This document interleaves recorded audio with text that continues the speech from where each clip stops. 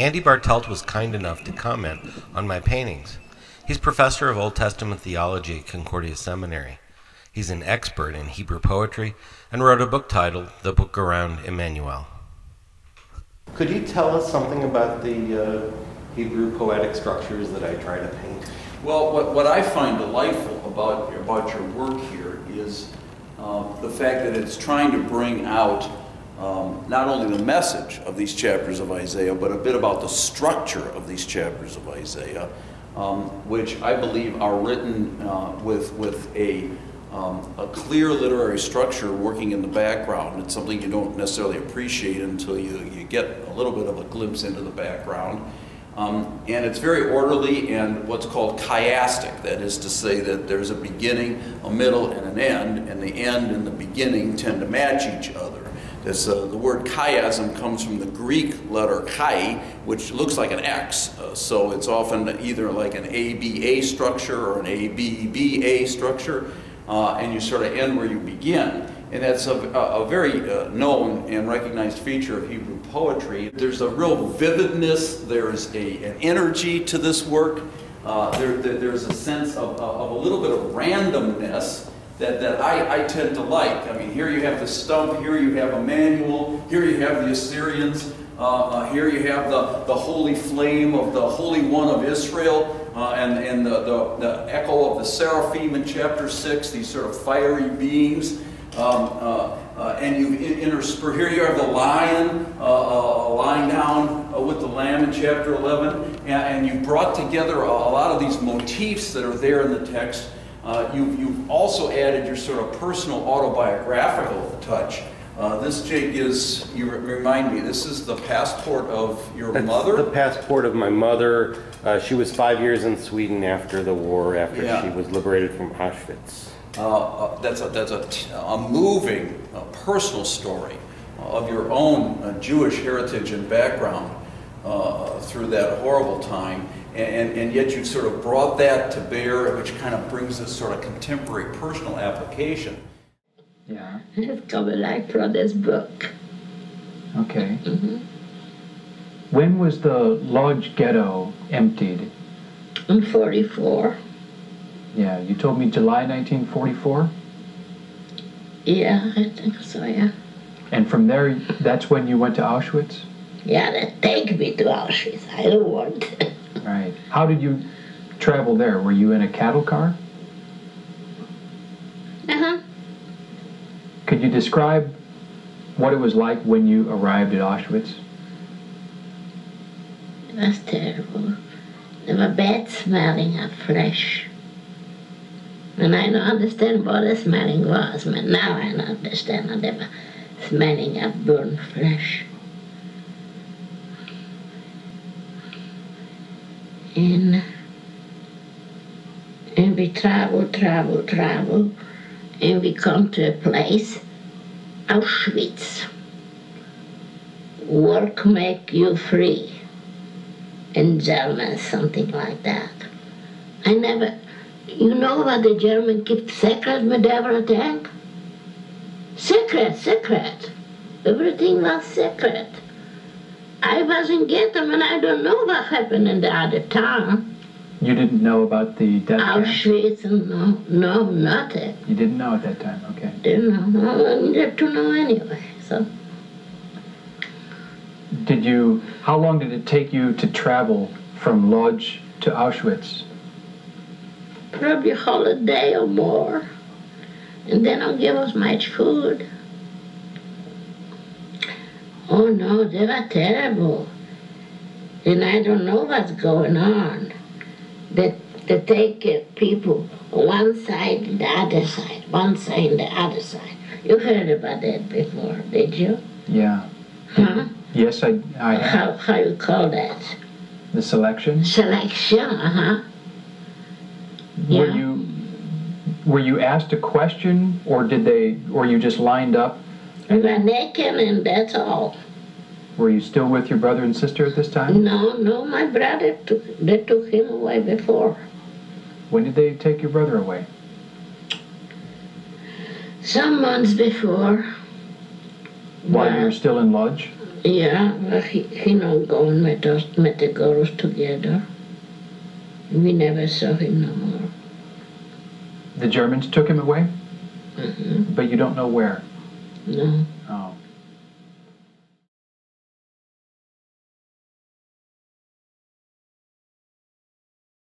Chiastic structure. And could you explain these across the archway? Yes. I think, and you've kind of made that the keystone, if you will, of your triptych. And this is the passage from Isaiah chapter 9. You've also got it in Hebrew here along the bottom. Pella Yoetz El Gibor Aviad Sar Shalom. Wonder, counselor, God, hero, father of eternity, or at least perpetuity, Prince of Peace. The most amazing part of Isaiah's prophecies is in Isaiah 9 when it speaks about the son of David coming to be the king, to sit on the throne of David and have an eternal righteous kingdom. And everyone knows it from Handel's Messiah. Unto us a son is born, unto us a child is given. And the idea of this verse is that the Messiah will actually be born, physically born. And then it says, and his name shall be called Wonderful Counselor, Mighty God, Father of Eternity. In other words, he's the creator, the author of time. These four groupings of two names there. And what you've done on the top here is coded them, if you will, in your painting, in the colors between the gold and the green. Each pair has what many commentaries have sort of observed, that there's a human and sort of a more than human, dare we even say divine, nature to these names. Pella Yoetz. Pella is the Hebrew word for really sort of supernatural, things that can't be explained by ordinary means.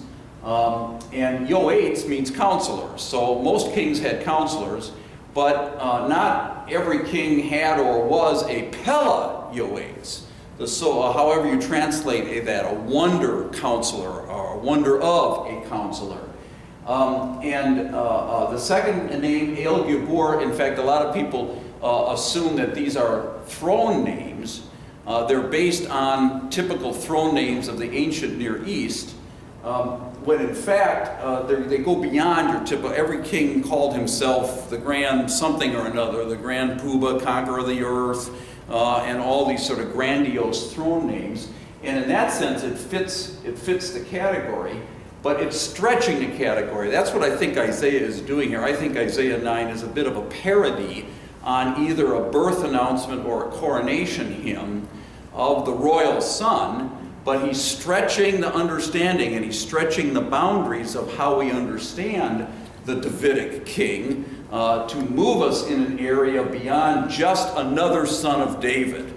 In fact, in chapter 11, he goes back to the rootstock of Jesse, which is going back to the very beginning, so that the king that he's foreseeing coming of the house and lineage of David is not just another son of David, but a new David. We're going all the way back to Jesse to sort of start over again.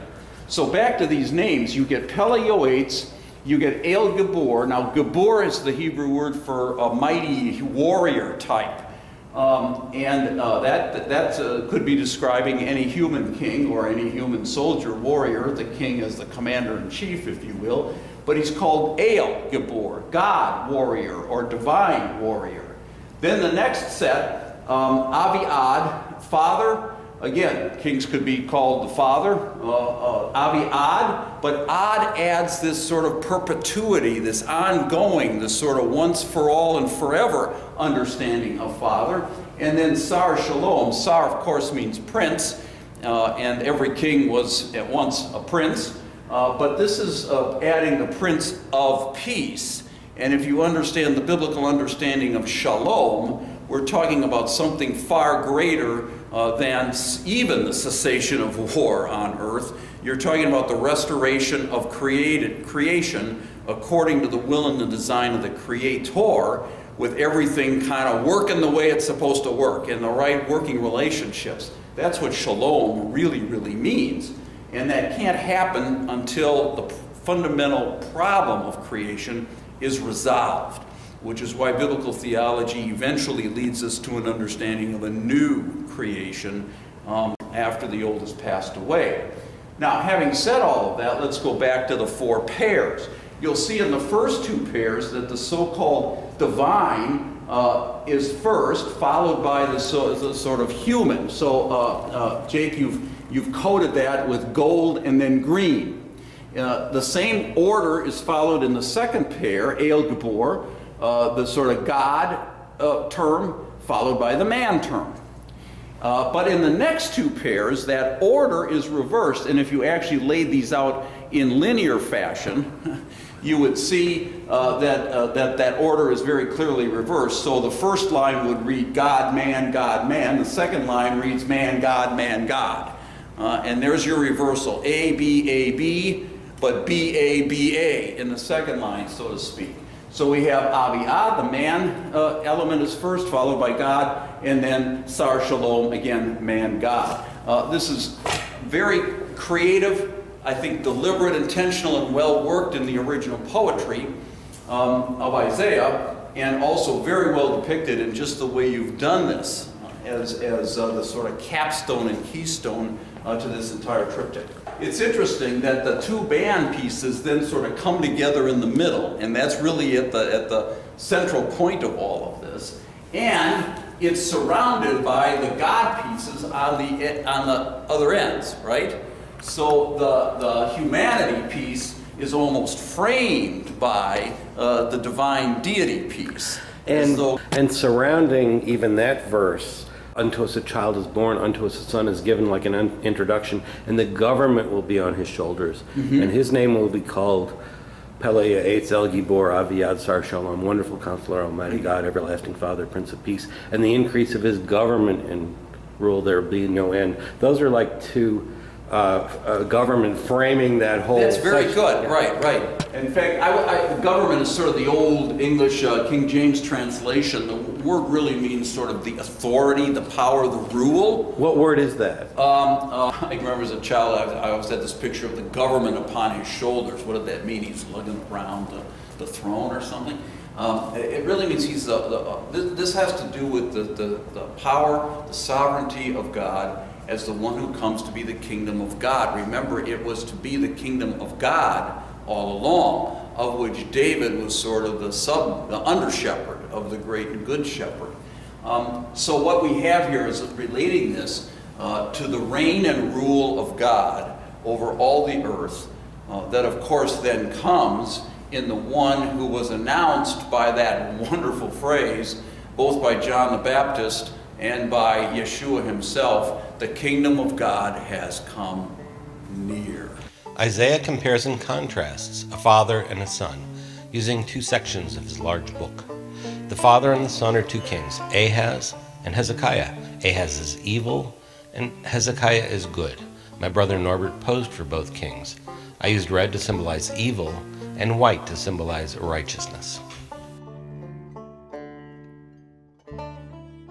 The kings were not the model kings you'd want. The closest you'd come is, of course, Hezekiah, but he had his own problems, and of course there never was this Davidic king that turned out to be everything that people had hoped for. But in relation to foreign affairs, the difference was quite dramatic. King Ahaz, as you may know, appealed to the Assyrians for help against the threat that was being pressed upon him by the Syro-Ephraimite coalition. The north and Syria had allied against him. That's really the historical background of all of these chapters. And Isaiah's concern with King Ahaz was that he had essentially acted in unfaith. If you do not believe, you will not be believable, he says in Isaiah 7:9, to play on the word play there.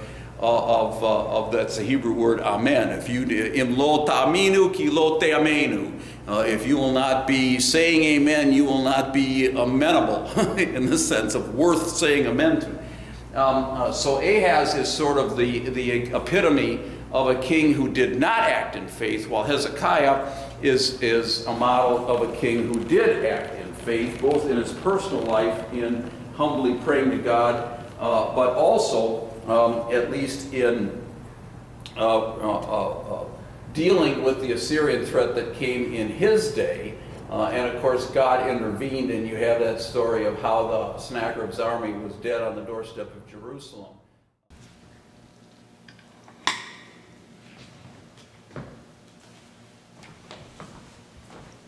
While working on the Isaiah paintings, I've really been able to understand what Isaiah is trying to get at, because he emphasizes his main points with his poetry. That makes it much easier for me to paint imagery that reflects the essence of his message. He uses color and gemstones and light and darkness so much throughout his poetry, and it is all pointed. The structure pulls these 66 chapters together like a symphony, and I'm quite intimidated as I try to paint these beautiful words. The way I've been able to explore the connections between my own story and Isaiah's poetry has been a blast. I love the smell of the turpentine and the process of laying the paint on in layers and scraping it off. It was the 70s when I went to art school, and the abstract expressionists like Richard Diebenkorn and William de Kooning were painters I was influenced by. Larry Rivers helped me pull my method together when I saw his History of the Matzah at the Jewish Museum in Manhattan.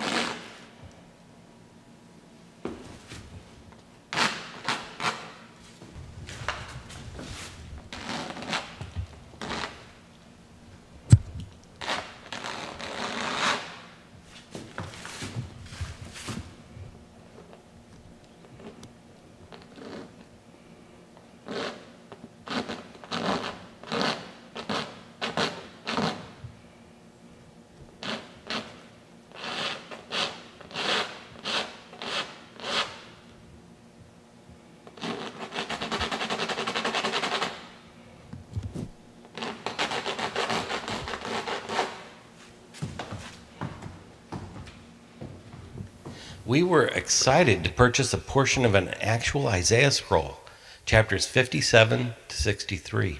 In my mind, this is the centerpiece of the Isaiah show. In the synagogue, Jesus was handed a scroll of Isaiah to read. He read from chapter 61. I will show you where that is on the scroll. Ruach Adonai, followed by God's name, then Mashach. Mashach means anointed or Messiah. The Spirit of the Lord is upon me, for he has mashached me. He has anointed me to bring good news to the poor, heal the brokenhearted, set the captives free. This is connected to the right panel of my triptych, Nachamu, Nachamu Ami, because the theme of the right panel is the Jubilee that Yeshua declares from Isaiah. I don't know if you noticed, but this is a toe. And this is a heel. And this is a foot of judgment coming down. And in Isaiah 63, it says, "Who is he that's coming from Bozrah?" I've got Bozrah written across here. I've used letter forms in the whole piece, but that judgment coming down, and it's also in Revelation chapter 19. It's talking about the grapes of wrath. God's wrath or judgment coming down. These people that are in the wedding ceremony in the chuppah are protected. And there's chuppah imagery in Isaiah chapter 4:4, and it's this protective place where God has his people. He's going to be reunited with his people Israel in the future, and all Israel will be saved, according to Paul the Apostle, when in chapter 11 of the book of Romans. And in early chapters in the book of Romans, when he's talking about sin, he uses language from Isaiah 59.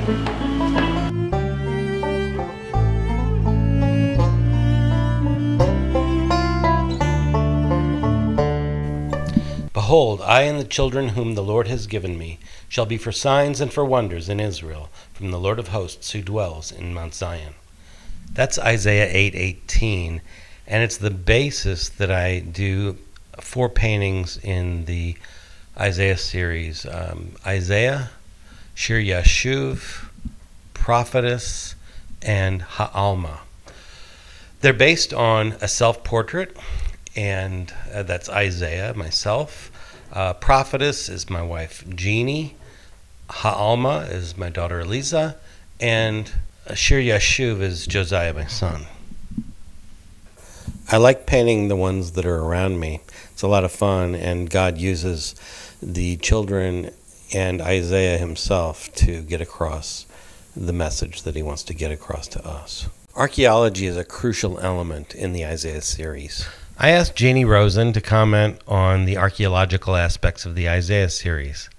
She teaches art history at Lindenwood University. The Assyrians were a fearsome nation that threatened the northern and southern kingdom of Israel during the 8th century BC. Between 738 and 732, Tiglath-Pileser III launched 4 campaigns against the 10 northern tribes. Finally, in 722 BC, Sargon II finished off the city of Samaria, deporting some 30,000 inhabitants. In 701 BC, Sennacherib, another Assyrian ruler, was moving against the southern kingdom of Judah. About 30 miles south of Jerusalem was the large inhabited city of Lachish. This relief, found in the ancient Assyrian city of Nineveh, is now housed in the British Museum. The relief Jake portrays here is the siege and total destruction of the Jewish city, Lachish. The Assyrians were powerhouses of destruction. Here, Assyrian soldiers work a huge chain that intersects with a battering ram further over here. That was used to tear down the walls.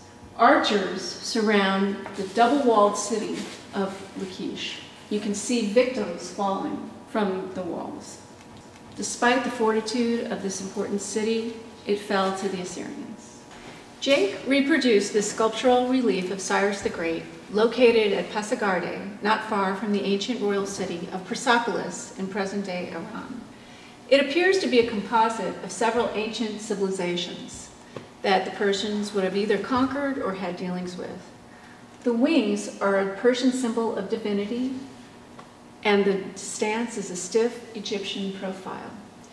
Isaiah 45:13 says, "I will raise up Cyrus in my righteousness. I will make all his ways straight. He will build my city and set my exiles free."